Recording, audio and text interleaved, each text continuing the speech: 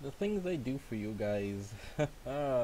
Hey guys, welcome back to John Rule 16. I am your host Javon, and today we're out for a brand new benchmark. Today we're testing out Scorn for the PC. Today I'm running this on my Intel Core i7-4790 with the Intel HD 4600 integrated graphics. We're running with 16GB of DDR3 RAM and dual channel memory. I am running at 720p on the lowest preset with a custom config to get the game running at a bit better performance. That's right, this is not how the game is naturally running. The game will not run like this naturally. I will leave the link for the config in the description down below, and I will leave a link for my video as well where I show you how to find the config. Like I said, it uses Unreal Engine 4, so it's very easy to tweak, and I just put these settings on. I could have gone worse, but I thought this was good enough to get Scorn playable, because there's no dialogue in Scorn, so you're still going to want it to look somewhat, decent. And it looks terrible like this, to be honest with you, but hey, it runs. And we are getting over 30 FPS, so sue me. But once again, I hope you guys enjoyed the video. Don't forget to please leave a like, comment, share, subscribe, and stick around for more epic content. The way I managed to get these games running for you guys, man. Oh my gosh, my frame rate.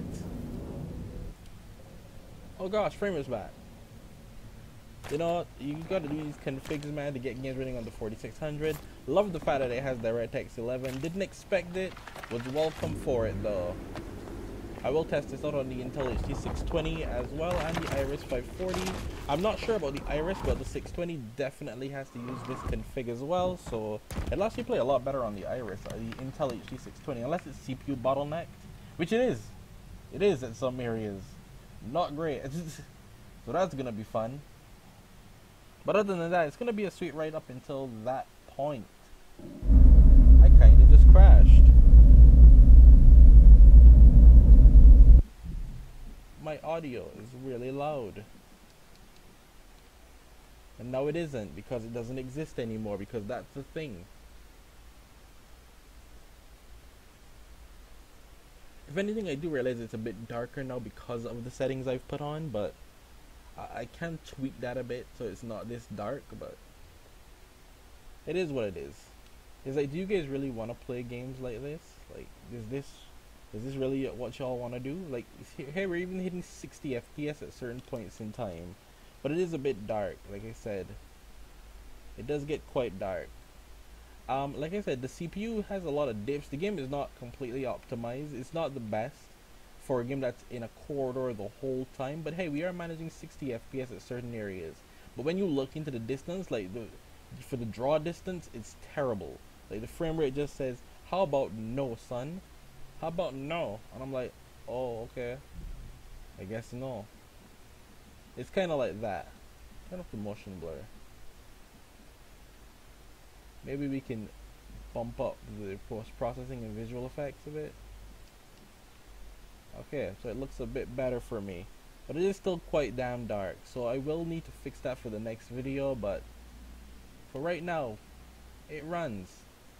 I can't believe it's not butter, and it's still managing to keep the 30 FPS even when I'm in big areas like this, which is a crazy huge area, an area I don't want to be in.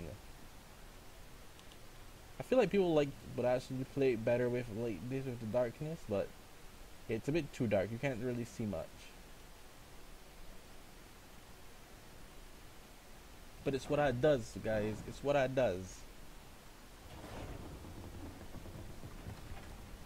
Anyway, I'm just going to mute myself now, and I hope you guys enjoy the rest of the video. Once again, don't forget to please leave a like, comment, share, subscribe. We're using 9 gigs of RAM. That's interesting. It's not that RAM heavy, to be honest with you. I expected more. Like, you can deal with this. You really can. You would think you can't, but you can. I mean, being able to get 60 FPS on a game that came out in 2022 is always interesting.